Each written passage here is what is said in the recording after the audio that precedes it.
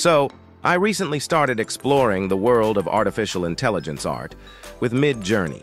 It's an online tool that can bring to life anything you can imagine, no matter how surreal or abstract it might be. If you're new to AI art, Midjourney is probably your best bet for creating visual art. You just input a series of commands, and the AI does its best to visualize your written instructions. It can generate a wide range of art styles, from painterly effects to hyper-realistic renders.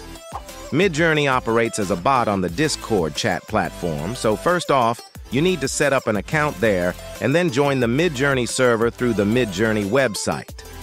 That's where you can see all kinds of weird and wonderful creations from the Midjourney community. To make your own piece in one of the newbie groups, you add your input to the ongoing stream of activity by typing in a / followed by a brief description of your idea, like, say, cute raccoon in a baseball cap. The Midjourney bot gets to work creating your images, but you'll soon find that this public group is way too noisy. You'll quickly get lost in a sea of hundreds of requests and outcomes. If you scroll up again, you can peek at your own entry, which will be highlighted in yellow, but it still disappears in a few seconds. Instead, click on the little inbox icon in the top right corner, and there you'll find the option to go straight to your most recent result.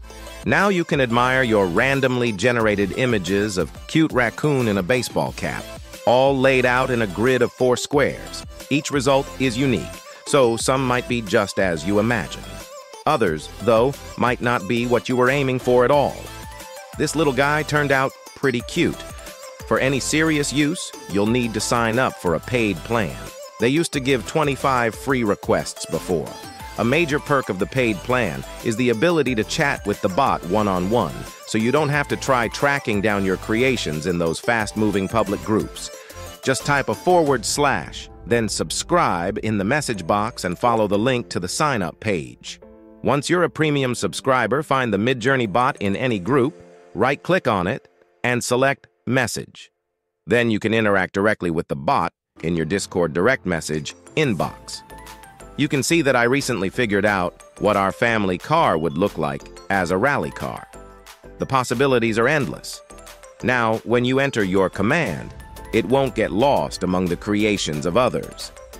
Furthermore, you can also create your own server in Discord and invite the Midjourney bot to it. This can help keep your projects organized. Name your server, then return to the main Midjourney server to find the bot again. This time, click on it with the left mouse button and select Add to Server. Now you can enter your own server on the left and interact with the Midjourney bot as usual. Once you get your results, you have several options. You can do a re-roll to generate a completely new set of images. As with hand drawing, each result will be unique. It can be very similar with minor variations, or it could be a completely different interpretation. Sometimes AI needs a few tries, re-rolls, to figure everything out. If you don't get what you were looking for the first time, try a re-roll to see what it produces the second or third time before trying different commands. Other buttons relate to the 4 squares of the grid: 1, 2, 3, and 4. The top row is for upscale, to recreate a version of that exact result, while the bottom row is for creating new variations of that picture in a similar style but with minor differences. For example, here are 4 variations of this cute raccoon in a baseball cap. All of them look similar, but AI decided to make changes to random elements. It's impossible to specify exactly what you want to change, so it's important to remember that it's better to let AI realize the vague concepts you have in mind rather than trying to make it create something very specific.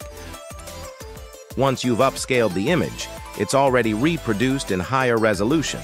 From here, you can either open it in a browser and save, or try to upscale it even more using options like Light, Upscale Redo, or Beta.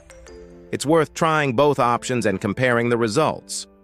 One will be clearer, more detailed, and higher resolution than the other, but be wary of strange glitches.